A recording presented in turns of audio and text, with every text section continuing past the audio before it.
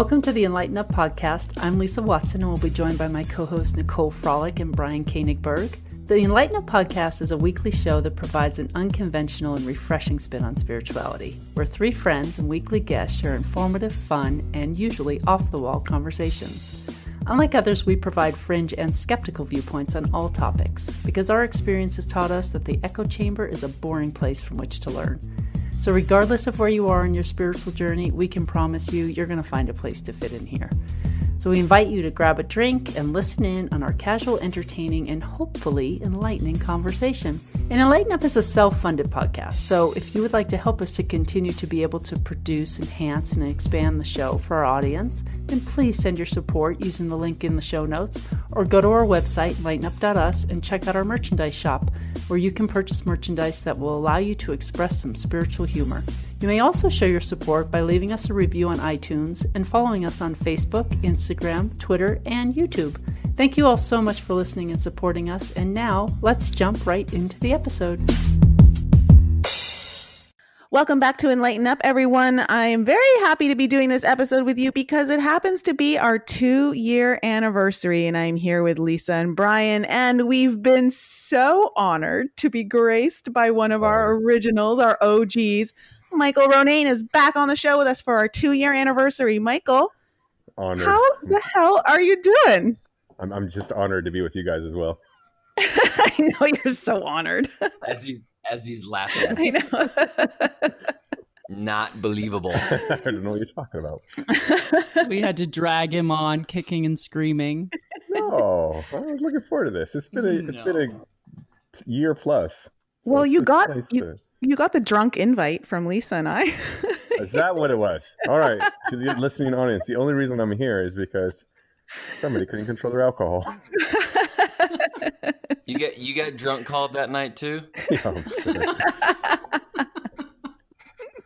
We had fun on the island. I'm gonna go through some of these texts.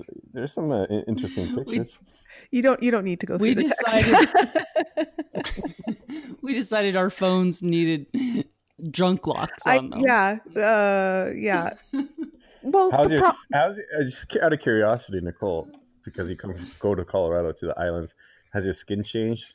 I'm just being a skin nerd for a second. Oh my gosh, my skin looks so much better. I was looking at the pictures, like it takes years off of you. Oh my god, it's like Lisa and I were talking about that.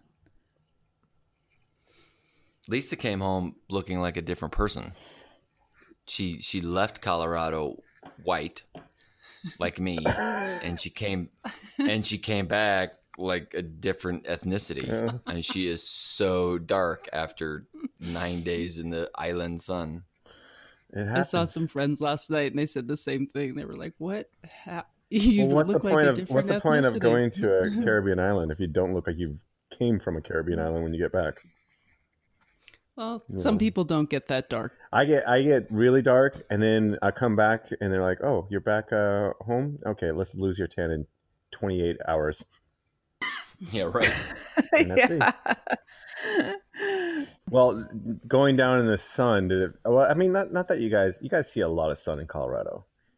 No, okay. Well, this is the thing. I like Lisa came down thinking, oh, well, I'm used to the Colorado sun because Is it different, Lisa? It's like, oh, you come down going, oh man, I can be out in the sun for 4 or 5 hours in Denver, and then like 4 or 5 minutes in the islands, you're like pretty much lobsterized. Yeah, I was torched.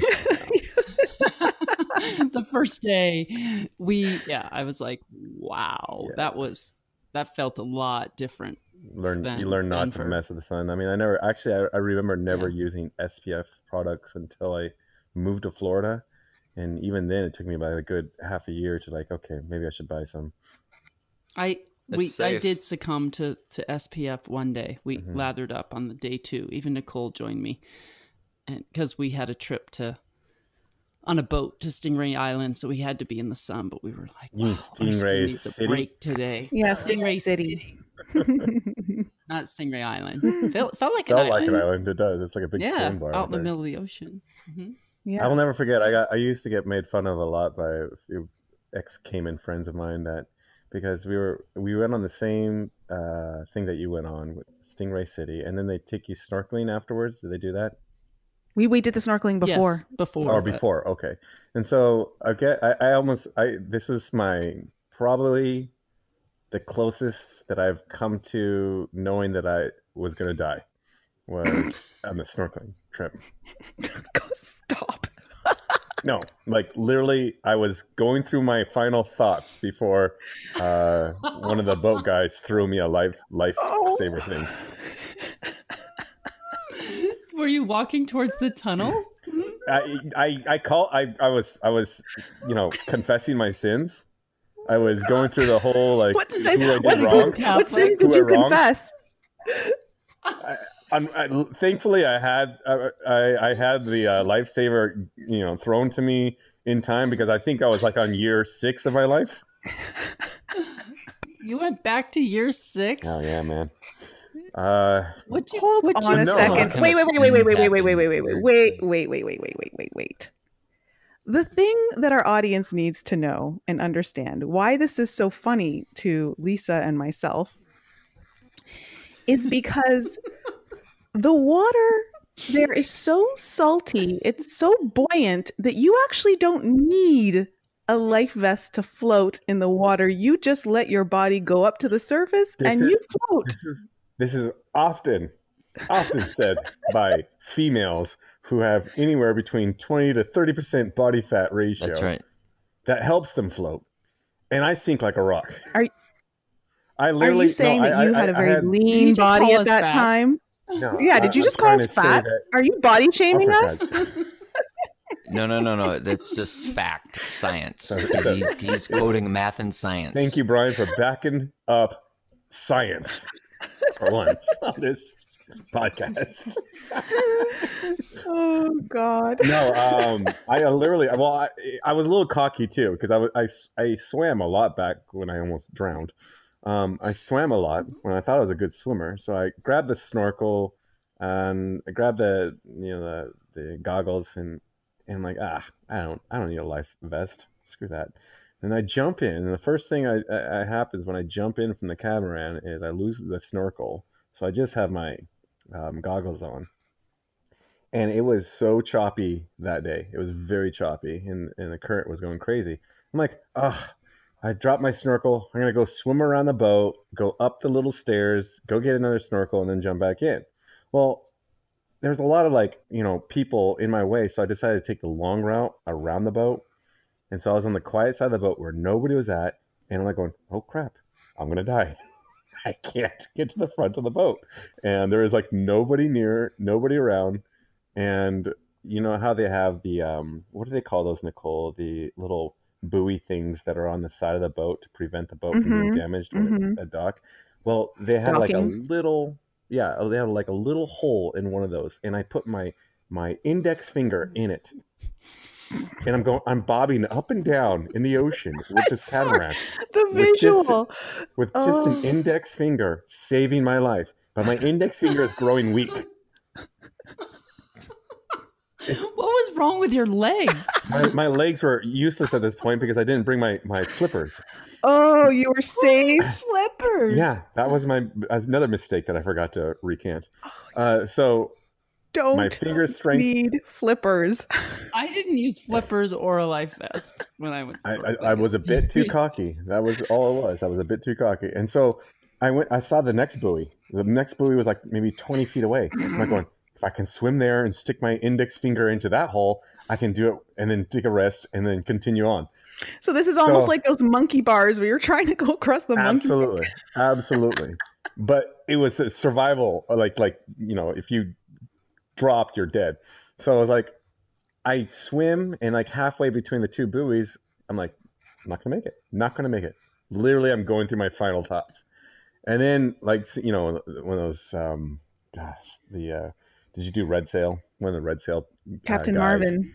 Yeah, one of the guys looked over the edge of the catamaran and saw me struggling, and he's like, "You need some help, man." I'm like, "No, I got this." Well, this is the sickest thing about my human boy brain. I was debating whether to say, no, I got this.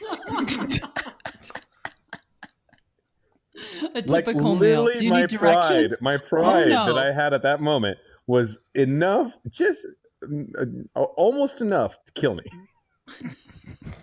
And then I just like sheepishly looked up and go, I need help.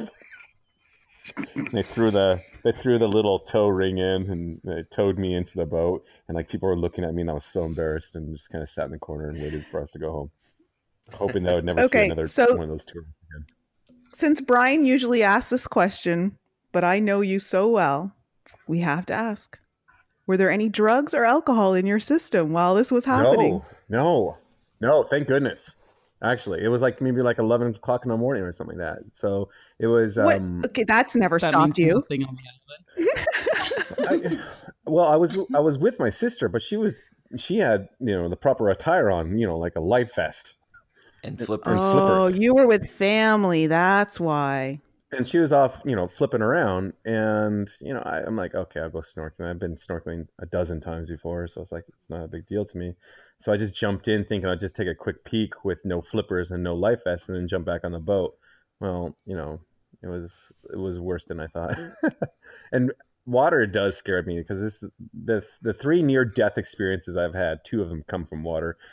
One of them comes from water and alcohol. So I try not to mess with alcohol too much when I'm in the water. Silence on that one. I don't know. What, you guys haven't had near-death experiences? Is water. I know. I don't. You guys must have. You guys, I gotta imagine out of 4 of us, and 3 of you, one of you guys have experienced something that goes, man, if it was just off by 1 second or off by 1 inch or whatever, Lisa I'd be did dead. when she was. Yeah, when Lisa was in high school, almost died in a car accident. But I don't think you look at it as a near-death experience. No, I don't. I was in a very bad car accident. The car was spinning around. And a tree was coming towards me, and I just remember the tree just barreling towards my face and thinking, wow, if I don't get out of this car, I am going to die. And I grabbed the door handle, and luckily I didn't have my seatbelt on. And at the moment I grabbed the door handle, the car hit the tree, and it just allowed, because the door then opened, it allowed me to shoot out the door. So I was thrown about 40 feet from the car, but I wasn't killed. If you were buckled in, do you think you would have kicked it? Oh, I would have been dead. That's a pretty good near-death experience. I think that counts. The dashboard of my seat, the dashboard pushed the passenger seat all the way into the back seat. There was no passenger seat. Oh wow, yeah, no, that's legit. That's one where you're like, if you didn't do one thing right, you'd be a goner, and that's what I'm talking about. Why don't you see that as a near-death experience, though? Well, when I think of a near-death experience, I think of someone who has actually died and come back. Yeah, like that they've crossed over, not that they just couldn't swim. There needs to be another term then for the term that we're describing, but like that's almost died. Like I don't know. I've had a couple experiences like that. We were near death. It was an experience. Well, when we had John Mathis on, we talked about that. Remember when John Mathis was on, he was talking about his near-death experience and how like people actually have like ratings of like, well, how close to death I do remember that. Yeah. I remember that. It's a thing. And like, you don't feel like yours is a legitimate near-death experience unless you... Wasn't this the one that had the near-death, but he actually wasn't dead? He was just in kind of like a coma or something? Yeah, he went to the cricket match up in somewhere else. Didn't he meet some celebrity? Yeah. While he was there? The comedian. Yeah. Can't remember his name. Anyway, he had that whole Harry Potter experience. So, Michael, how has your spiritual development been in the last year? Because it's been almost a year since you've been on. Yeah. And almost a year later, my spiritual development has been nil, just the way I like it. I'm serious though. It's like I sleep better. I am more happy, relaxed. No entities bothering you anymore? Huh? I don't have mean, nasty dreams waiting for me. I don't have any kind of like night sweats and sleep paralysis. I've even been, I haven't had to deal with any of that stuff.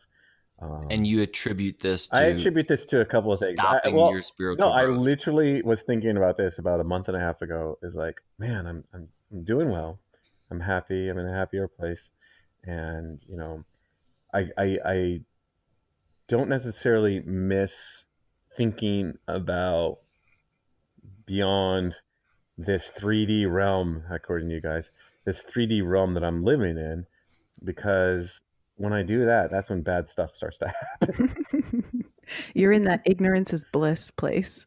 Well, I mean, what's the point? I mean, but I also think, I mean, I'm not sure if I really believe that it was a spiritual something rather happening to me. I really think our human brains are so extremely strong at making crap up.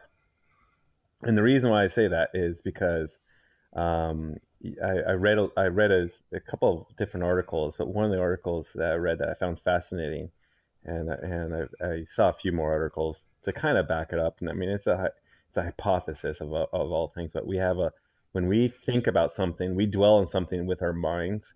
We I guess create something called like a dream intent, and that dream intent is something that we bring into our sleep, and we will start dreaming about whatever our minds were obsessed with during the day.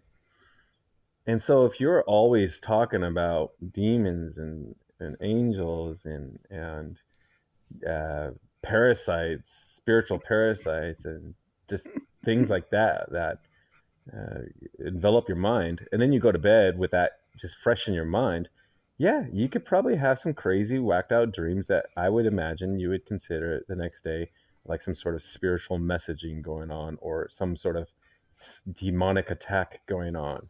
And I really feel Makes like sense. this is probably what I experienced a bit when I was going through like the constantly thinking about what's beyond our 3D realm. And it just really just makes me feel like, okay, well, why do I want to dwell on that? It's like when I went through my divorce years ago, and unfortunately it was an obsession of mine constantly thinking about that relationship and whatnot. Guess what I dreamed about, which wasn't dreams. Whenever I dreamed about it, became nightmares. And that's because it was constantly on my mind. So it's like, what would be the difference if I was thinking about spirituality and demons and angels and all that stuff all the time? Of course, I'm going to have more dreams, more things that are going to make me feel like, oh, there's something there. And then ever since I let that stuff go, I've been having normal, interesting dreams, but normal, kind of like boring for this type of podcast, but whatever. And then life kind of just goes by. Before you were on this podcast, you had the sleep paralysis, though. Yes. You said you had been having that for years. Yes. But, so I don't think you can blame it on talking about spirituality with us. Well, I blame sleep paralysis on the physicality of what sleep paralysis is, which is basically your mind, your mind wakes up before your body does. And there is something. Okay, you raise a good point. I have had a few episodes of sleep paralysis in the past year, but I'm so conditioned and used to it that it doesn't bug me anymore. Like, there is something psychologically crazy about sleep paralysis that everybody who goes through it feels, and they feel like there's some sort of dark entity or something in the room. And there must be something that we have in our half dream state while our mind is awake but our body's asleep, where we just have that overwhelming feeling like there's something in the room with us. Because it's not just obviously me, and it's not just a person who dwells on spirituality, but anybody who goes through just the physicality of sleep paralysis usually has some sort of encounter like that. So it's like I can't really chalk that up to spirituality as well, if that makes sense. Yeah, absolutely. And of course, that's why they say that's why I will not watch a scary movie or anything of that nature that scares me right before I go to bed, because I know that's the last thing imprinted in my mind. It'll probably contribute to dreams I won't want to dream again. Mm-hmm. I'm the same way. I won't even watch a scary movie commercial. Mm-hmm. He won't. When we've watched that Narcos series, and I was having disturbing dreams. Like, I decided I didn't want to watch that before I went to bed anymore. Just because of all the murder and just Pablo Escobar running after you. Yeah, I was having like killing and kidnapping and just crazy dreams. I was like, yeah, I can't watch this stuff. I don't know. I think I look at TV. Maybe it's because I've just been, grew up with TV and things like that. I always looked at it as like, haha, it's fake. Like whenever I watched like those. I don't watch them because it's not my genre that I'm interested in. But like, if you saw one of those movies like Saw or something like that, where it's just overly gratuitous, grotesque mayhem when it comes to bodies and things like that, it just doesn't bother me because I look at it as just like claymation fake or whatever. I don't know. It just seems so fake. Now, when I go by, what bugs me more in real life is like when I go by, I drive a lot in my life. And so when I go by an accident where clearly someone died, they got the yellow tarp over the area, that bugs me a heck of a lot more than any kind of gory, grotesque movie. Right, because it's real. Because it's real. And it's like one of those things that I actually think about for like 4 or 5 days. Like, who is that person? That could have been me. All those kind of things. Instead of like a movie of some guy in a hockey mask running after you, doesn't really creep me out. But I think it's too Brian always says that to me because it's not real, but yet he can't even watch a commercial for a scary movie, so it doesn't make any sense to me. The kind of scary movies that bother me are the end of the dark hallway and something is moving and you don't know what's down there. Because when I was a kid, I used to every night before I went to bed, like I had to go to bed a little bit earlier, but so my mom would already be in bed. My dad, we were all like sitting down watching TV, and I had to go to bed earlier than my brother because he was older than me. And so I'd go to the bottom of the stairs and I'd look up to the top of the stairs, and the top of the stairs is a dark hallway, and I wasn't allowed to turn the light on because mom was sleeping, so I couldn't turn the hall light on. And I had such an active imagination. I would see, something at the end of the dark hallway at the top of the stairs, and I would create this, imagery, and it was so, believable to me. And that's like, still, it's like, I don't want to like remember that. Yeah. I mean, still as an adult, like when you're gone, it's like, okay, make sure I turn all the lights on. And I didn't know this story. The house is blazing full of light just because, the night is dark and full of terrors. And I am not afraid of the dark or scary movies. I'm not afraid of the dark at all, but it's the end of the dark hallway. The only reason I'm afraid of the dark, the only reason is because I'm afraid I'm going to stub my toe. Other than that, I couldn't care less. Yeah, there's that. But did you guys go through like the Blair Witch movie? Do you remember seeing that? Never watched it. Well, I was sick to my stomach when I left. I was in college, and they at college a lot of times they do these pre releases on movies to kind of get people talking about it back then before really internet kind of settled in.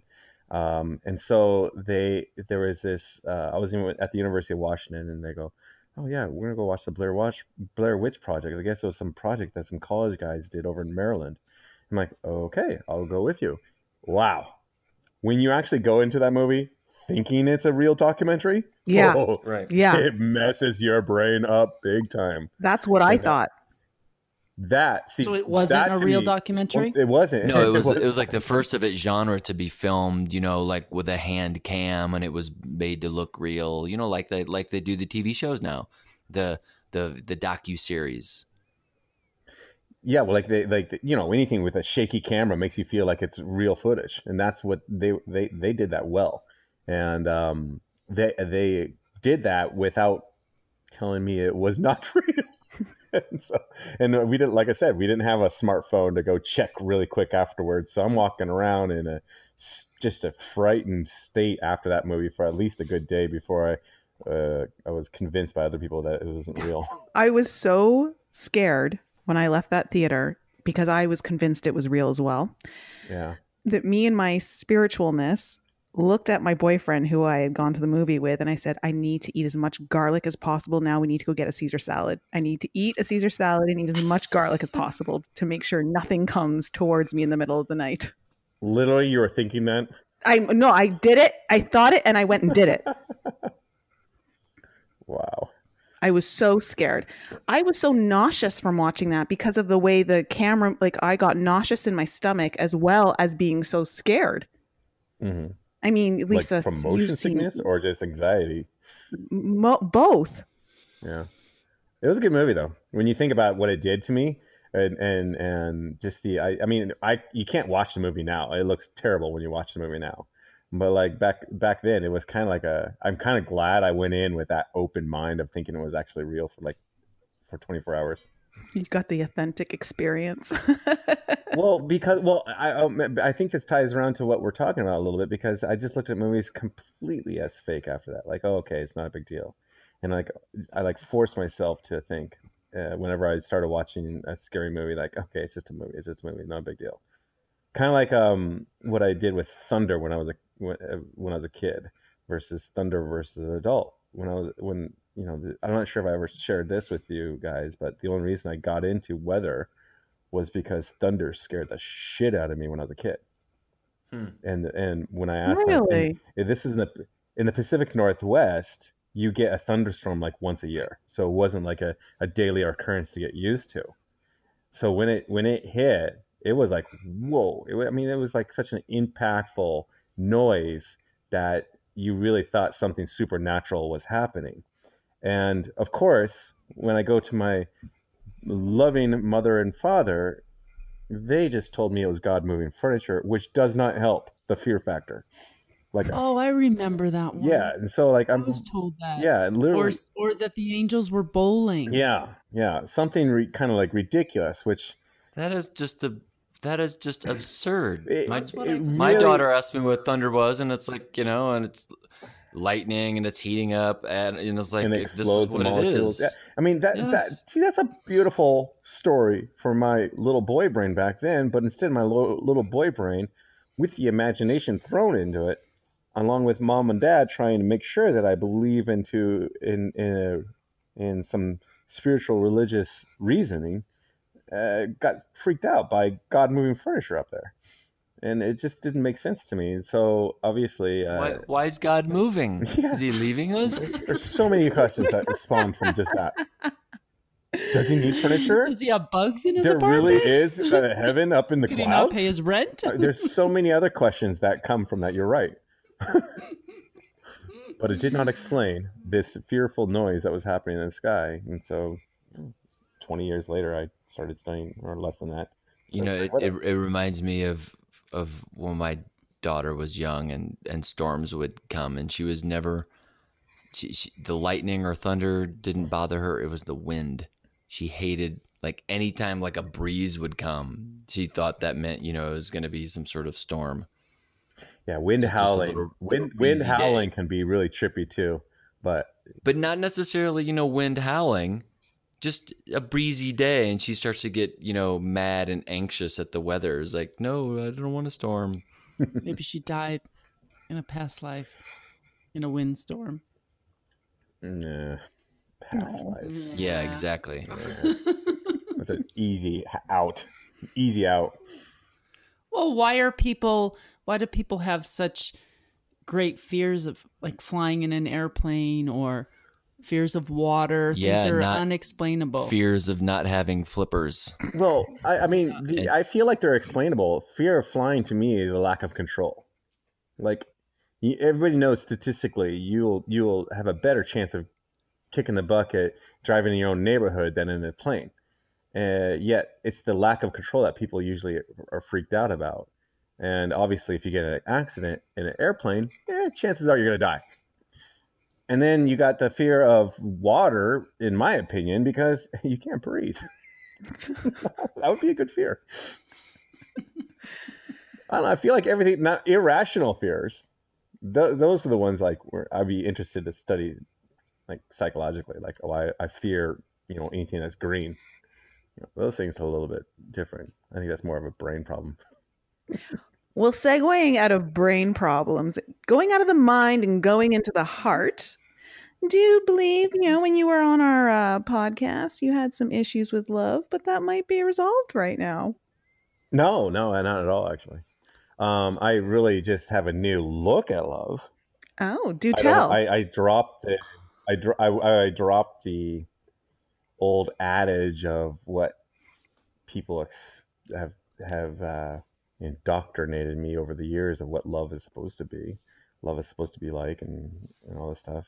And I just look at love as like, if you got two people that are compatible, get along, happy, and like each other, that's love to me. If you got two people that are physically attracted to each other, but don't really care about hanging out with each other too much, to me, that's something different. And so And you didn't learn this in high school. You just figured this out last year? No, it wasn't that. It was high. First of all, there's a lot of people that don't even learn this throughout their entire life. And you don't learn this in an all boys high school. I'm sorry, Brian. So you have to. I don't remember you going to an all boys high school. So you learned a different kind of special kind of love. Good old fashioned boys school. No, I just look at it as I don't know, my frame has been completely changed. Like I couldn't care. I look at it as another human being in this world, just like me, and we get along with each other as we're going through life, and that's fine. Do you have a special someone you're talking about right now? Yeah, I've had a girlfriend for nice. Probably, I guess we're on 13 months now. And so, we're just fine. I enjoy spending time with her, but like, I'm not going to sit there and go, oh man, we had huge nervous butterflies and all that stuff. It was kind of like, it just happened. It was like, we went out. It wasn't like I felt that overly, interest in a relationship or in the word love. Like, it just didn't mean too much to me anymore, because love was just a joke for most of the time, and still is in most people's terms, in my opinion. So yeah, nothing's changed. So not much has changed then. But you're happy in a relationship. Yeah. See, there you go. I mean, if you look at it that way, yeah, sure. I'm happy. That's a big change. That is a big change. But I'm not going to sit there and go, oh, love has everything. First, I found a way to love myself, and now I can love her. No. I didn't ask that. Why are you projecting that onto it? No, but I'm not saying you did it, but like, whenever people go, oh, well, you gotta take time and love yourself, then you can find out what love is. Like, shut the frig up. That crap. Keeping it real. Everybody just dishing out great advice when they're in a relationship and they're happy. Oh, you gotta love yourself. By the way, Nicole, I know you know this, and you probably do. The rest of you guys probably do too. I hate it when people say you gotta love yourself first. Have you heard that a lot? Yes. Because I also heard it a lot from. Oh gosh, my goodness, I can't remember her name, Nicole. Your guys' old pal. We've talked about it many times on the show when you were on. That too, but like, what was her name? A friend. Your guys' old friend, who may not be friends with you. I don't want to. You know who I'm talking about? Oh, from Florida? No, from Denver. Oh, Stephanie. Yes. So I remember hearing that a lot from her when a long time ago when I was hanging out with you guys over there, and I'm like, in the back of my mind, I was like, just be quiet. I don't want to hear this. Well, there are times where people learn love in relationships, and there are times where people learn love when they're just in relationship with themselves. So everything's different for everyone. Yeah, I guess. I mean, I don't know. I think love, the definition is way too broad, and people just kind of. That is a very general, to say love yourself. It doesn't really say much. No. To me, you know what it was? Like when I was going through like some serious, severe depression, and it'd be the equivalent of someone going, "Oh, just snap out of it. Come on, just smile and be happy." Yeah, that's true. Or it's like if you've never driven a car before, and someone's like, "Well, just go drive the car." It's like, there's if you don't really know, like, we're not taught this stuff, and we're not really given great examples and role models. You got to drive yourself, and then you'll be able to drive that car. Yeah. Well, yeah. I mean, how many of us had parents giving us a great example of relationship and communication? And I mean, I would guess that more people get it wrong than right. I would say I would agree with you. I would say about 80%, 90% get it wrong. Okay, so if that's what we're talking about, that's pretty much all of us are not seeing a good, stable, communicative relationship that's full of love and trust and honor and all those things, right? So if that's not what we're seeing, no wonder it's a struggle for most people. Yeah. Well, I also think that things evolve. I mean, I look at my parents; they're celebrating their 50th wedding anniversary this summer, which is awesome. I mean, they do truly love each other. But to me, if I modeled my future relationships after what they look like, it'd be a disaster. Because things have completely changed as far as what people expect and want from another person versus when they were children and young adults growing up. Yeah, anal sex. No, like my parents, it was more of that nuclear family vibe where the mother stayed at home, the father went and was a provider, and leave it to Beaver. Yeah, and it was great. Now, if I brought that mentality in today's world, I would be like #MeToo'd out of every situation. I don't know. It's tough. Well, it's interesting. I actually had a conversation about this yesterday with our friend Carlo, who was on the podcast, and this woman who we met who had just arrived on island. We were having lunch and she just arrived. And so we invited her to have lunch with us, and we ended up having, she was from Nashville, Tennessee. And we were having a conversation actually about this very thing, about why the divorce rate is so high, and contributing part of it, because it's certainly not all of it, but we were talking about this one part of how, with the rise of modern feminism, this idea that women don't want to go into like this idea of what traditional roles are, like the man, when you think back to like hundreds of years ago, the man was like the hunter and the provider, and the woman was the nurturer and, in that sense, taking care of the home. And in reality, because we've been so conditioned through modern feminism to think that those roles are bad, we think that's only our role. But there is this ideal of, well, there's a part of the man that's actually really good at that. It doesn't mean the woman can't do it. But there are places where we actually are in our stronger, where we have more strength and where we're naturally more, have inherent abilities to do. And we now live in a society that's telling us to kind of flip it so that the man is becoming more like the woman and the woman is becoming more like the man. And it's confusing everyone. And when you think about it, it's like, well, there's this competition of I need to be able to take care of myself, which is great. I think everyone should have a level of independence, but it goes a bit too far in thinking that, well, I don't need you ever. Whereas we come to this understanding of there are certain things that men generally are really good at, and there are things that women generally are really good at. I'm not saying that women are generally really good cooks and men are really good, like, hunters completely, because I've met women who can't even boil a pot of water, and I've met men who cook fantastic meals. But I am saying that there's this ideal that we've been conditioned to completely forget that we actually have these natural roles that are part of who we are, just in through our gender, that isn't a bad thing, but we've been conditioned to think it's a bad thing, and we have to kind of let it go and completely disregard it.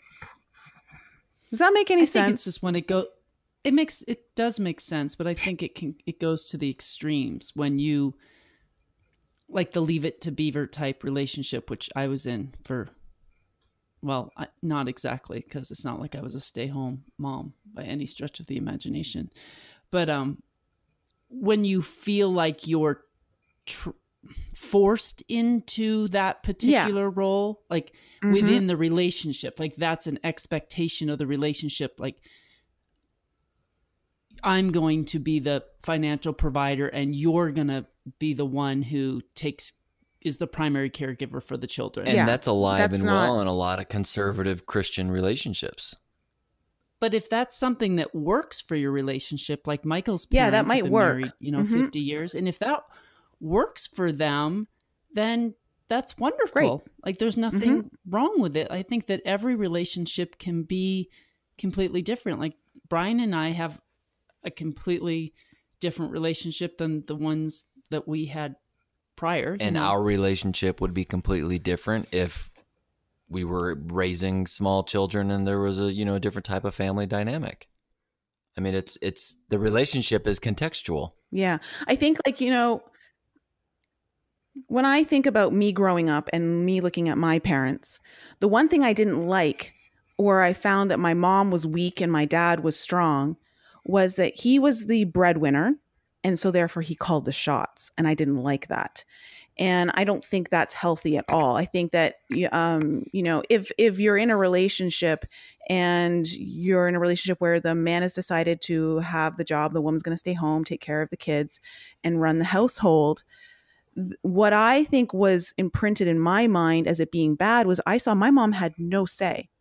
Like money is power. Yeah. And money was used as a leverage tool to either shut my mom down or make her feel less than, that's what I saw as a kid. And I hated that. Obviously, I don't think that's. But that's also what we're taught in, that's how we're programmed. Yeah. And that's the unhealthy, to me, that's the unhealthy version of this kind of, the man brings home the bacon and the woman takes care of the house and the kids. But what I'm trying to say though is it's not all bad if you can take some of that out, where there's equal say amongst how the household and the family is run. The woman doesn't need to ask for money, that there's already a settlement in place between the man and the woman so that the woman never feels like she's needing permission to do things. But I think when you take away that kind of power struggle and you have equal power within the couple, then I think the game changes a little bit. And there's more respect. The roles don't matter. The roles don't matter. Well, see, I agree with you, Nicole, because I think you have a different upbringing than me, even though I believe our parents were both Catholic, or both of our parents are Catholic. But like my parents, my dad had to go to my dad worked, but my dad always went to my mom for money because my mom was the controller of the purse strings, if you will. So it wasn't like my mom was like going, no, you got to go mow the lawn first before I give you some money. It was never like that. but they had but she had a budget. She was keeping the family to a budget. Exactly. And they had a good understanding and they worked well as a team, where I feel like in your situation, Nicole, unfortunately, the power struggle was too much one-sided. Yeah. Like they had an agreement that was upheld between the both of them. That goes back then. And then today, I feel like today's problems, I couldn't imagine being a boy growing up in today's world. Like a teenage boy in this kind of world, I have no idea what they're thinking or what they feel like their purpose is in this world. No, I agree. I agree. I feel just the fact that you you get to choose your gender now was really confusing. Which is terrible. I mean, I feel like I feel like we're swinging so far in one certain direction. When is it going to stop? I mean, I just read an article about how a baby died because a man came into the hospital with some stomach pains. And I know where you're going. What was going on? What were these stomach pains? Well, it wasn't a man. It was a woman that was wanting to be a man or said to be a man, and they didn't test for pregnancy. And so, this man was pregnant, or woman, or whatever. And unfortunately, it was a stillborn pregnancy. But like at the end of the day, this is ludicrous to go into the hospital and say, no, I'm recognized as a man, so only look at me as a man. And then you got all these like these things going on around the country where, this girl breaks the new record for the 100-meter dash or whatever. And like, that wasn't a girl. No, you can't say that, or else you'll, face the consequences of society. When is it going to stop? When's it going to go? If it ever is going to go back, will it go back, or will it swing so hard the other way? Because you know how the pendulum works, that we'll be in a completely different state in 50 years. It's going to be. I think it's on an arc, and it'll have to normalize. It's like we're testing the boundaries, and a lot of the boundaries are absurd, and it'll have to come back to some sort of normal. Yeah. We're just all afraid of, getting sued because we live in a litigious society. I would say more than getting sued, Brian. I would say more being shamed. Like literally, I almost lost my job because of social media a year and a half ago. And if you say one wrong thing that's recorded, that you sometimes don't even know is being recorded and put onto the internet airwaves of whatever they call them, it's out there, and you could lose a lot. You could lose your job. You could lose, a lot of things in your life. And it's just, when's it going to stop? That would be my biggest fear, is just being shamed out of society or out of your profession. And, Yeah, because someone didn't like what you said. Well, there's a lot of. Say that again, Nicole. I'm sorry. Because someone didn't like what you said. Yeah. Basically. And there's a lot of people that don't like what I say. Yeah. So I don't need any recording devices near me. I'm literally on this podcast. Except being on a podcast right now. Yeah. Irony at its best. Be careful what you say. Yeah. There's a lot of the pendulum swinging going on. Yeah.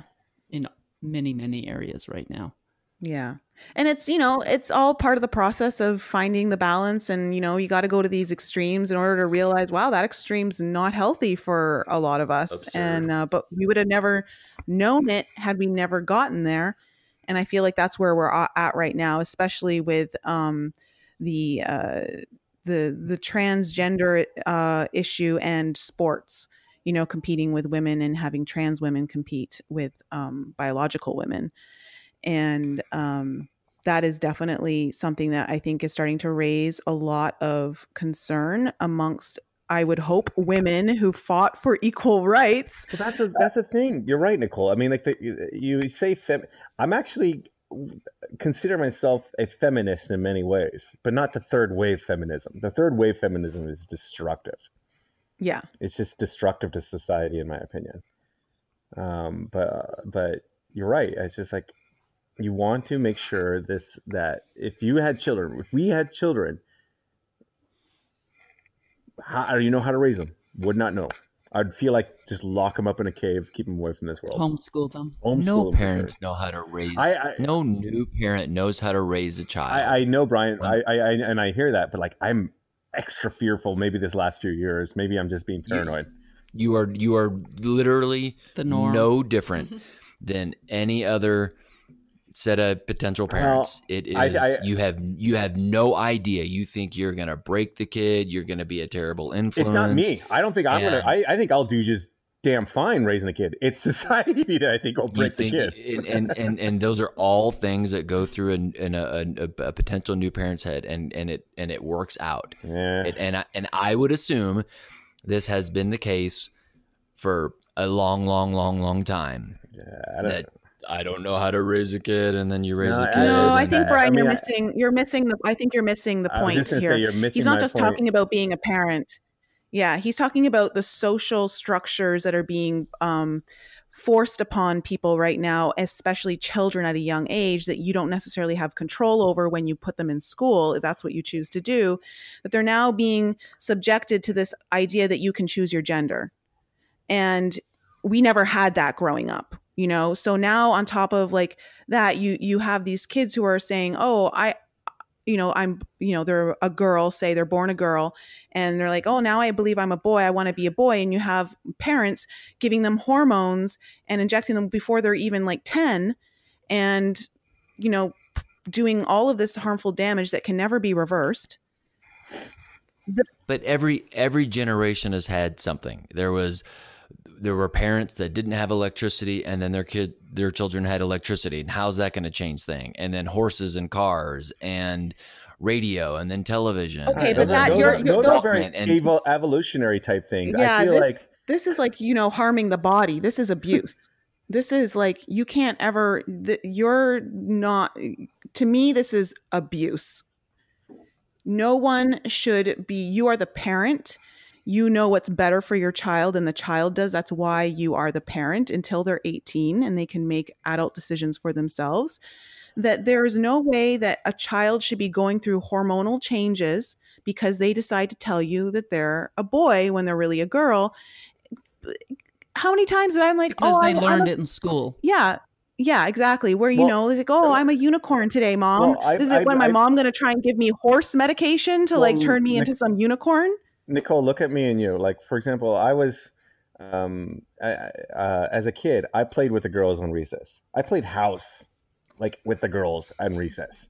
While the boys played basketball and stuff like that. I know it doesn't surprise you. I'm quiet with that. Anyway, so can you imagine, though, like, if my vulnerable little boy brain, everybody's like going, oh, you like to play with girls, you like to play house, oh, you're it's okay. You want to put a dress on? I could just see it happening right now. And then, like you said, you were quite a tomboy when you were young. Mm-hmm. And so it's like, these are just our personalities. It's not because we're leaning to one sex versus the other. At least I don't think. Pretty sure I'm still a guy from what I checked. I don't think so, but I think you're exactly right. There are little boys who like to play with Barbie dolls or girls' toys, or and girls want to play with trucks, like girl type. Yeah. Mm-hmm. Yeah. So but it doesn't mean they need to change their gender, but when we exist in our light body, because you guys, and I'm looking at my wife and I'm talking to you, Nicole, believe in this wholeheartedly, that we're evolving, we're ascending into a light being. Is there a gender? And how does this gender confusion discussion that we're talking about, how does this not just work perfectly into there is no gender? So you can't have it both ways. You can't be like, oh my God, this is the end of times, that it's not fair for our kids to be confused about gender. I don't necessarily believe we're evolving into a genderless time. No, but okay. Well, I've talked about this a lot in my videos. I don't believe in homogenizing the genders. Okay. I believe that in nature, in creation, you have masculine energies and you have feminine energies. Okay. You don't homogenize them and neutralize them into one. They work synergistically with one another for the ultimate creation. And that's actually creation in its highest power, when you're recognizing both and allowing both to work synergistically with one another, not trying to neuter the energies and make them one. But gender is a 3D thing. Gender is a physical aspect. It's a body. It's a body part. But it's a physical thing. But we are in 3D. We are living an earthly experience. But all you guys do, every time I say something about 3D, you guys are like, oh no, we're like, oh, we're evolving, and I want to be in 4D, and oh, I can't wait to be in 5D. And no, I never say that. No, I never say 12D? that. No. Do not say that I say that, because I never say that, and neither is Lisa. That's you hearing that and making you're hearing something that we're not saying. Yeah. We do talk about ascension, and we do talk about moving into 5D, and that's true, but we're still having an earthly experience in this body. And until we leave this body, we will be a gender, and we will have to deal with the slowing down of everything and time, basically. But also, because we're living in time. 5D is not a place. You know, it's not like you leave 3D and you go to 5D. It's just a frequency. It's a dimension. So you can still be in your body and experiencing fifth dimensional frequency. Which we are, because we have moved. Yeah, so when you're ascending, it's not like you're leaving the earth and dissolving into some energy force. That's not what ascension is, although that's what a lot of people, when they first start learning about it, think it is. But I'm pretty sure we've talked about this on the podcast, that it's not about going somewhere. I don't think we really have talked about it. You know, I was thinking about that today, is like, before this podcast, I was like, I just don't know what the end result of what you guys really want, the ascending. What is there, like a magical chocolate pie waiting for us in ascension heaven? Like, what is the point? I hope so. No, she wants chocolate chip cookies. Yeah. But like, I never hear any solid real reason to ascend besides you'll know more. You know, knowing more doesn't I think mean it's just about the integration of mind, body, and spirit. It's the integration. It's learning to integrate those aspects of you and become whole. Understanding your ego and understanding your inner child and understanding your higher self. I guess the biggest challenge I run into with this whole thing is your guys' hypotheses is basically we live a lot of different lives that teaches us lessons that somehow brings us closer to quote unquote enlightenment or ascension or whatever. And I'm like, I just feel like it's a very bad way of doing things, very unproductive. It's understanding that you're the creator of this life. I think that you are in control. I think is the end result, that everything that you experience is a reflection of, you know, it's your hologram. You created it, and taking responsibility for everything that is in your life and knowing that you can have it all. So you're in control of your decisions. Your decisions, absolutely. You control your life. Like, everything is perfect. Everything that happens in your life was meant to be. It's your yes, right? Yes, you chose it for whatever lessons to learn. Right. It's bringing awareness to things inside of you, shadow aspects of yourself. Okay, so with that on the tip of your tongue, talk about the gender stuff again. Because how can you guys, you're looking at somebody else's paper.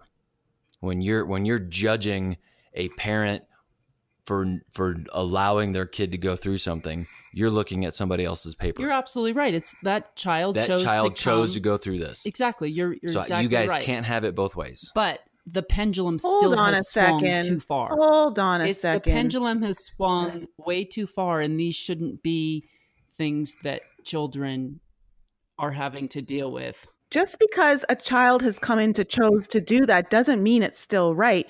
That child may have chosen to come into this life to experience that with the parents in order to teach us that it's not the right thing to do. Just because someone's chosen to experience it doesn't mean it's great. Just because someone came in to choose sexual molestation or being murdered doesn't mean that's right. Murder or rape, exactly. It's just an experience. You know, it's us as a society, as a collective working together. Yeah, it's an experience that is probably to wake us up. To wake us up like, hey, things are going in a too extreme direction and it's causing a lot of pain and we're not addressing that pain.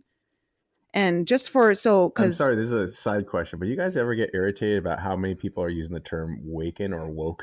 I don't know. I know what you're talking about. Like, in a bad way?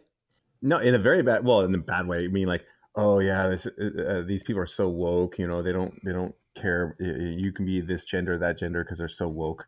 You see that a lot. I've never heard that. Oh, wow. That's because we don't watch the news. Yeah. Yeah. Are you saying that they literally use it in mainstream news? You're right, Brian. Unfortunately, I didn't realize that. I've dabbled. Oh, like they're trying to spin, like saying like these guys are enlightened. Liberals are woke, yes, and they're causing these problems. Yes. There is a lot of that talk out there, and that's and they say it with inappropriate grammar. Woke. They'll say the term woke. Nice. These guys are woke. Well, they're using slang. Yeah. It's like being swole. Swole, right. Dumb. What is that? You don't know what swole is? Oh man, big. You're muscles. Obviously not woke. You're not woke because you don't know swole. That is one thing that I've devolved in this past year. I ashamed to say it. I've started a little bit more watching the news and stuff, just because it's just sadly so entertaining in a very not so healthy kind of way, but it is entertaining. Yeah. Well, there's a showstopper right there. But here's the thing, Brian, back to the whole the gender thing and all of that. I do not believe, and this is my opinion, okay? I do not believe that we should be mutilating our bodies and causing so much trauma to our bodies in order to become one sex or genderless. Right. I think that that's just the pendulum's gone way too far. And I think that there's so much confusion happening, and that's why this is happening, is because people are really confused. And we're not addressing the real issues, where we're always constantly talking about the physical body, but what about the mental body and the emotional body? And we're not addressing that as a society with people who are feeling like they're one gender or not the other. And we're actually going to have a guest on about this topic. We've contacted him. He's agreed to come on, and I'm really excited to have this conversation because I think it's one that we need to be having. But just to kind of touch on it lightly and not go too far into it, there are people who have transitioned and now are regretting it and realizing it was the worst mistake of their life. What do you do when you've already made that transition? You can't go back. You can't reassemble appendages back onto the way that you were. This is not a small trifle that people are. And to your point, this is what a child doesn't understand. Exactly. A child does not understand the grown-up implications, the long-term physical implications of such a decision. But what's even worse? You can't drink alcohol till you're 21. You shouldn't be able to mutilate your body until you're an adult. Well, here's the thing, is that we're not addressing, and this is what listen, if someone is in a great mental place and emotionally happy, and this is still what they want to do, and I believe, and they're 18, I believe all the power to them, then that's what they choose to do. That's their body. It's their life. But a lot of the times what's happening, and what I've been reading this book about it, is the doctors aren't addressing the mental issues and the emotional issues and seeing that a lot of these people have either alcohol problems or had been sexually abused when they were children. There are a lot of deeper underlying issues that we as a society are glazing over because we just want to be accepting of someone's choice. And we're not seeing deeper into the pain. And I feel like we're doing a disservice to our society and the people who are actually in pain and helping them get through that. And then if they still want to make this choice, to physically change their bodies, when we know that they're mentally in a good place and emotionally in a good place, they're happy, then that's a completely different story. But that's not what's happening right now.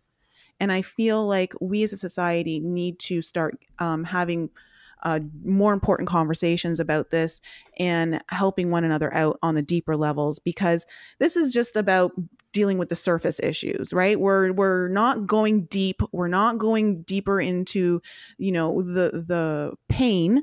We're just saying, oh, you want to change your body? Okay, that sounds like a great idea. Like when people thinking, oh, I want to get this surgery because I know it's going to make me feel better. Well, maybe it will. But for a lot of times it doesn't fill the void that, people have. And so there's still this unhappiness there. The easiest reminder for me of make sure that my childhood self doesn't control the rest of my life is just go back to my freshman year of high school pictures. What the hell was I thinking? Who like wears your Do you, haircut? do you Or... have that on your who phone so wears you can look mulberry at it? silk short sleeve shirts buttoned up all the way to the top? Nobody. That was a Nobody with style, a good actually. I button. remember that. I remember button-down shirts all the way to the top. Who pegs their jean legs? Nobody who should control their own gender. That's who. This is true. This is a very true statement. This is why, like, you know, parents, well, at least when I was growing up, you were not allowed to get a tattoo until you were of like an age to decide, like, you know, if that was really what you wanted on your body. And I'm so happy because I remember when I was 16, I wanted to get a tattoo of a Heinz ketchup bottle on my body. Oh, and thank If God. I was your dad, you're lucky I wasn't your dad. I'd be like, yes. I thank God that I didn't do that, because that was a horrible choice. That would have been a horrible decision on my end. Why? You got to tell us the story. Why? I loved ketchup as a kid. I used to eat a bottle of ketchup with an order of chicken fingers and fries. Wow. I would get high off the sugar. And it was like, I just loved it. I craved ketchup. And so I just thought it was my thing. You know, if anyone saw me eating fries, it was, oh, do you want some fries with your ketchup? It was never like, it just was my thing. And so I just thought, oh, it'd be so cool if I got a ketchup bottle tattooed onto my body. And I'm so glad I outgrew that one. I'm and this is the whole thing. Outgrew that one. But you know, this is totally normal. You have bad ideas when you're a kid because you don't know yet consequences of actions. You don't understand long-term effects yet because you haven't lived that long yet. You know what I'm saying? So these are and your brain isn't even formed. Yeah, your brain isn't even fully formed until, like, what is it? You're 24 or something? Frontal lobe, I think it's 21 or 23. Yeah, so it's like, why are we allowing these kids to conduct, or, you know, giving them exactly what they ask for, or believing like what they want is what they actually need? You know, this is what's concerning right now. I have to say, this is part of my generation, which I'm actually really disappointed in. This is part of my generation that's been raising kids and doing this. Mm-hmm. And I think that we can do better, which is why the pendulum has swung this way. And now it's opening our eyes. Okay, that definitely is not the way to do it. We got to figure out a better way. So, yeah. So homeschool it is. It is. That's what I'm doing. I mean, I have to say, I'd probably agree with you. I can't imagine sending them through the system. No, I actually had the conversation yesterday because, again, I was with Carlo and this woman. We're having lunch, and Carlo was like, "Oh, homeschool's not a good idea." And I said, "Well, why not?" He goes, "Because you're not integrating them into society. You know, that whole spiel and all that," which I understand. There's so many different ways you can, though. Yeah, and that's what I was trying to say. I homeschooled my kids, and that was my number one reason for doing it. Socialization. Yeah. Better socialization. What they would have and okay, so you're a good person to give the true, honest opinion now that it's been probably years since you've homeschooled. They turned out just fine, I'm assuming. They're doing well. They know how to communicate with other people. Yes. Yes. I've mentioned this many times on the show. Because they were able to be who they were without constantly having to compare themselves to other people. I think it made them stronger individuals. They know who they are. They're very grounded and they're very confident in who they are. And then they also were allowed to be friends with all sorts of different people. Like, you know, it didn't, like, my 13-year-old would play with a 4-year-old or play with a 25-year-old. It did, you know, there was just no rules. There were just people. And so they're very open-minded and non-judgmental. And they didn't get pulled into the cliquiness of school of like, oh, you're not cool, I'm not hanging out with you, and because, you know, you're just doing math and I want to be out with the football guys, or I want to be with the drama students, or, you know, like, it's those kind of things create like this kind of segregation that people are fearful of when you homeschool. And it's like the exact opposite can happen. You just are accepting of everyone because you're not being programmed by these other groups that you're looking at. Like, one is better than the other. Well, there are the fear or what people see is, and back when I homeschooled, you know, my kids are 25 and 27. So when I was doing it, it was not a popular thing. It had just started. But the people who were homeschooling at that time were doing it for religious reasons. And it was sort of cultish like, and the homeschooling kids were only hanging out with other homeschooled kids. And there were a bunch of nerds with their, you know, taped up glasses and things like that. And I chose to homeschool in a completely different way. I didn't have my kids just part of homeschooling, you know, groups and things like that. You know, my kids were into Taekwondo and motocross, and they were, you know, joined the YMCA basketball. You know, they were out with lots of different types of people and integrated in lots of different areas. So I think you can definitely do homeschooling wrong. Yeah. Oh, just like anything. Just like with anything. I mean, absolutely.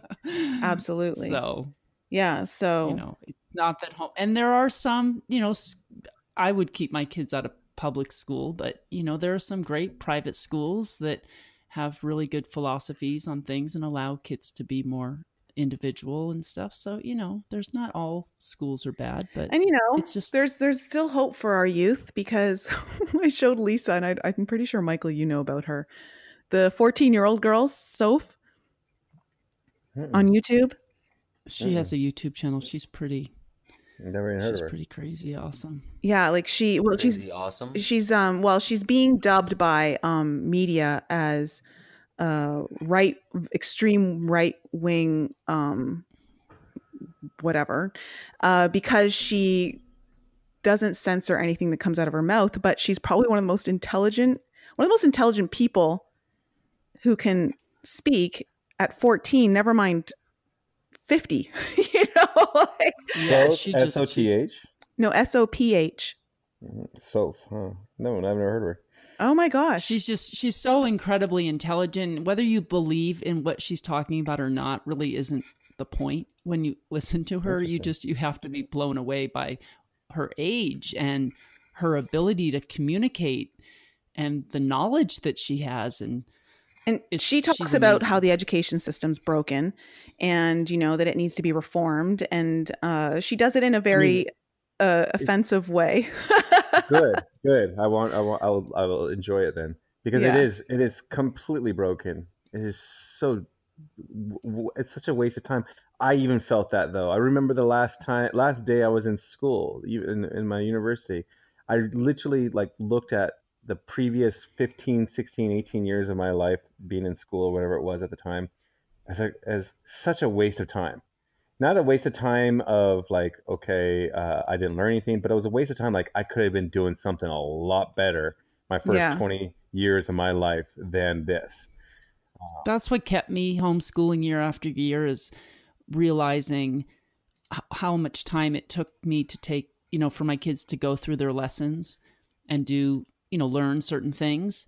And then to think, well, you could go to school and we'd have to get up at 6:30 in the morning, and then you wouldn't be home until, you know, 3:00 in the afternoon. And wow, you actually did all that you needed to do in 3 hours. Mm-hmm. And I think another big waste of time was summer breaks. God, that wasted so much time. If you took all the summer breaks out, and then you took all the time of relearning everything that you forgot during the summer, I probably could have been done with college at 15 years old, 16 or something. So it was just such a waste. Well, you know, we are in the time, we like the gender thing or whatever, where the pendulum has just really swung the opposite direction in so many different areas. But by doing so, it's allowing us the opportunity to look at these things and say, you know, this isn't working. You know, and I think it has to go to the extreme where people wake up to it, you know, when it's just kind of in the middle and everybody feels sort of comfortable. But when it really starts going off the rails, that's when people start waking up to, okay, we need to do something better. Mm-hmm, mm-hmm. And I think it's happening in so many areas. So it's not a bad thing. You know, it's actually a really beautiful thing when you think about it, as long as you're aware of it. You know, it's not really aware. As long as you're woke. You have to be aware. You know, you can't walk through this life with just blinders on, following what everyone, yeah, or not, yeah, you have to think. Being scared to disagree because you might be, you know, shamed or something like that. Like you're entitled to have an opinion. You're entitled to think differently than the way, you know, group think is going, like mass group think. And I think that's where we're kind of also waking up to that, is that, wow, there are so many people who really want you to agree with them because it's the way everyone's thinking, versus, oh, well, everyone should just be thinking for themselves. Because I just think we as a society would be so much further along and have so much more available to us if we actually were so open to people thinking differently and having these conversations. Yeah. Brian and I were just talking about this yesterday. We went for a hike up in Rocky Mountain National Park, and there was a long line to get into the park, and it was kind of like when you come out of the airport and you have to stop at one of the booths to pay. There were like 4 different booths, and we noticed there were 2 long lines, but we could see 4 rooftops. So we knew that there were 4 booths, but there were these 2 lines.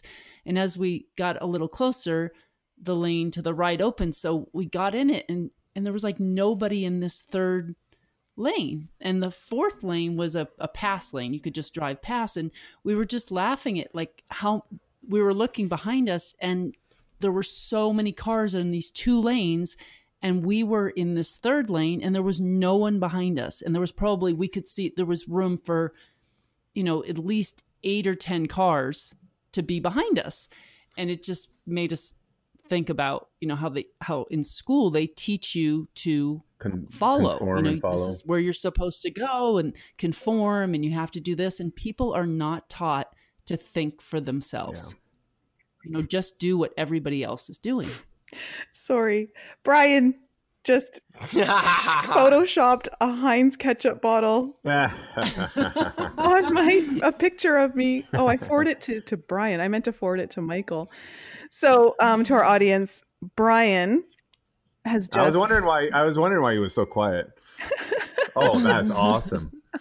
Oh, I think I think you should. I will be using this as the thumbnail for. No, don't use it as the thumbnail. You can put it in the episode, but please do not use it as the thumbnail. I was thinking more of inner thigh, though, Brian. Next time, okay? You're so well, if we can get a picture. I don't have that picture. I think I do. I have one from the beach. No, do not. I am imploring you, do not do that. So I didn't get a choice when I was called an asshole in the title. Oh God, you're still butthurt over that. So I have a question. I have a question for Brian, actually, because it's been a little bit more than a year since I've been off. Has there been any memorable guests that really got you thinking, "Wow, what's this all about?" Since you guys have... Oh, sure. We've had a number of guests any that stands out in your mind, like, wow, this one, Mike, you gotta go. Well, I think one of our best guests was was close to the end. Jessica Ahlstrom, I think, has been one of the best guests that we've had on, and Eric Rains, I really enjoyed him. He is an incredibly gifted tarot reader. No, he does. That's Matthew. Yeah, I'm sorry, Matthew Mornian.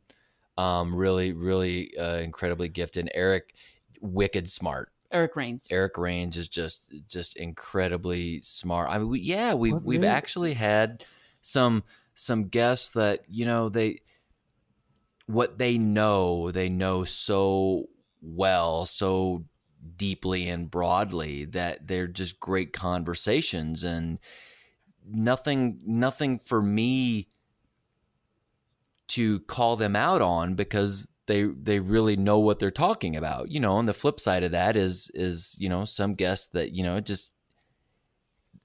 doesn't make sense, you know, that it doesn't seem like everything that they say is well thought out, or that they really... It's not lining up for you. They can't explain everything. Yeah, I mean, and I think my favorite guests are those that are so well educated, and, you know, they really know. They speak to your science mind. Yeah, they can answer. You can ask any question, and they can answer it or they're able to describe it in such a way that it doesn't leave room for questioning, because it just makes sense. I'm able to listen and get it and understand it. I always think Brian went to the Quantum Revolution tour. I don't know if you know that, but Jessica Ahlstrom was a guest on our show, and she has been, and she was telling us about this Quantum Revolution tour that she was putting on. And so Brian said, well, I think we should go. It's the NICOLE podcast. So Nicole and Brian and I and another friend drove out to Vegas and actually went and did the 3-day conference with her. And we did a podcast on it, and Brian got a lot out of it. Yeah. Half of it was really good. That's good. Well, it was like a 2.5 day, 3-day thing. And definitely the first half of that conference really spoke to me and who I was. And I think it, for you as well. I think it would, the first half of that conference had nothing to do with spirituality or growth. It was about personal growth. and anyone, you don't have to be going through a personal journey. And I said this right when we came back and we did this summary, of that event. There's another one coming in September. And if it's like the one that we went to in March, the one that we went to in March, I think you would get a lot out of it. I think that would be a great thing, because it was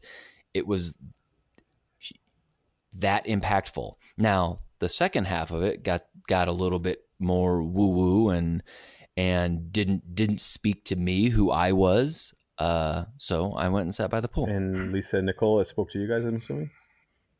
Well, no, it didn't. Or did all three of you sit by the pool? No, interestingly enough, Nicole and I went and sat by the pool. The last. I want to be fair though. A lot of the stuff that she talked about, I already gone through in my own journey. And so I had already gone through a lot of the stuff, and it was just kind of like refresher. I love listening to Jessica talk. I just could listen to her talks like all day long. She's fantastic. And she just always brings it around to everyday stuff that makes it really easy to understand what she's trying to relay. But a lot of the other stuff it was all stuff I'd already done before. And so I was happy to be there and go through the experience. But I was also going through my own personal experience at that time that was outside of that tour. So I had a lot of stuff that I was wanting to assimilate on my own and needing some of my own time. And as well, because the 2018 was such a crazy year, and so was the beginning of 2019 with the cruise. I really wanted to take a bit of time out for myself to just relax. And if I had gone there and gone completely through the whole conference and didn't take at least a couple hours to sit by the pool and just lie in the sun, which is what I really needed, then I would have been really upset with myself. And one of the things they told us at the tour was like, this is for you. Don't do things because you think other people expect you to do them or anything. Just listen to yourself and do what is right for you. So I did that. Yeah. But it was a great conference. Very, very well done and very well put together. I still hold on to my rock. You still got your money rock? I still got my money rock. It's doing well. Nice. That's the one thing. Like I'm like, and I tell people like this. I was at a valet place the other day, and I had to pull out my my pocket, a couple of dollars to give for a tip, and my rock came out of my pocket, and the valet guy stopped and stooped over and picked it up, and he goes, "What's this? This is your lucky charm, isn't it?" I'm like, "You bet it is." He goes, "We were meant to find this." I'm like, "What are you talking about? We? Give it to me." I'm like, no. I mean, like, you were meant to talk to me about this today. I'm like, what? What are you talking about? Synchronicity. Yeah. He started going, "Oh yeah, no, like this does well for you," and started telling me like the type of crystal that it does, and this and this and this, and like, okay, yeah, you're making sense. Now give me my rock. What kind of crystal is it? Just your clear quartz. Your clear quartz, yeah. Clear quartz. And I mean, it's the one rock that I got from a random. It was so random too. I mean, it's a rock to me, but it's still random too, because that was the one where I went to the psychic, kind of like, oh, you gotta check out this psychic. She's entertaining. So I did that, but the psychic goes, man, you got some problems. Here's a rock. I summed it up kind of. That's kind of how it was like because it was a very vulnerable, darker part of my life when I got it. But like ever since then, it's done well. So I still to this day, even though I don't really believe in a lot of this stuff, I still throw it on the windowsill, let it charge back up with the sun, get it going again. Put it on the moon. It's really... So I haven't dropped everything. It's like anything, though. It's just your belief. Yeah, I've done it with the moon too. Yeah, whether it's a rock. I don't know. I look at it as like a psychological something, but whatever. I'm entertained though on what you guys find out there when it comes to your people. Like you said something about a tarot card reader that was really impressive, Brian. What was impressive with that? That sounds interesting to me. It was believable. So I don't know what else to say beyond that because tarot's.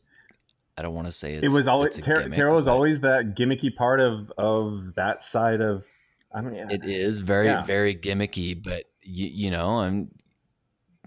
maybe he's just so he knows the cards so well. Some people, I think they don't, and that's the big difference. He knows so much about the meaning of each card on so many different levels that it's effortless for him. And it was quite. He would look at it. Quite accurate for you, I'm assuming. Yeah. Well, and then he was able to.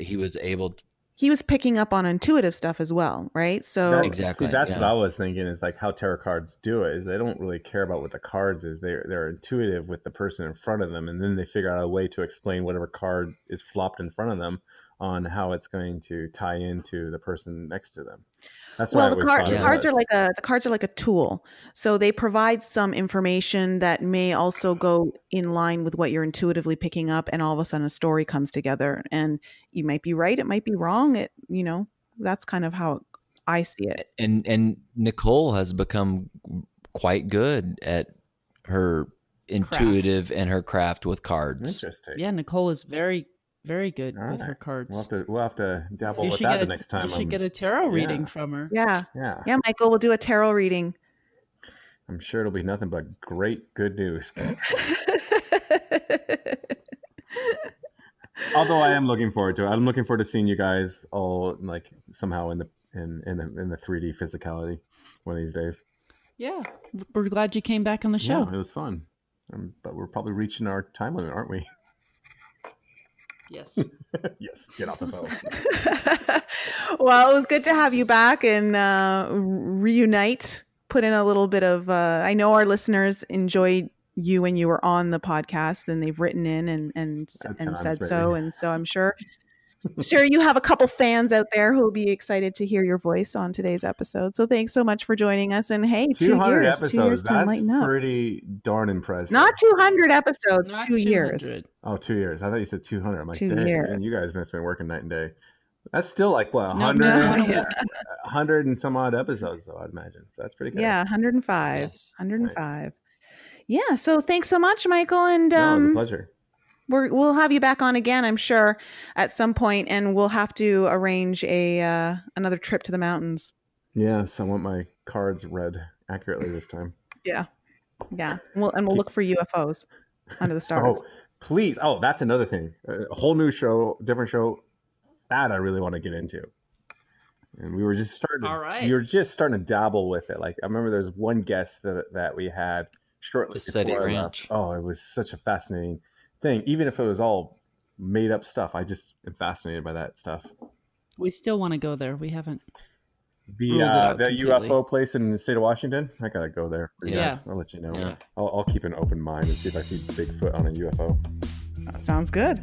Yeah. All right. Guys. Okay, and to our listeners, thanks so much for joining us again. We will be back with you all next week. Thank you all for joining our show. We appreciate you tuning in and supporting us. If any of you have any questions you would like answered on the show or any guests that you would like to hear on our show, please email that information to us at info@enlightenup.us or send us a voice message using the Anchor app. There's a super cool feature on there that allows you to send us a message or ask us a question with a touch of a button right from the app.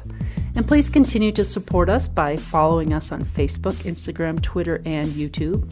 And if you haven't checked out NICOLE's channel on YouTube yet, head on over there for some more insight from her, or you can visit her website, inflexibleme.com, where you can book a personal coaching session or a tarot reading, watch some of her most informative videos, or you can sign up for her newsletter.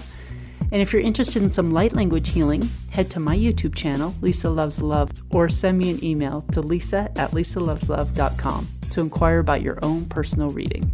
Thank you again for joining us and supporting us, and we'll be back with you all next week.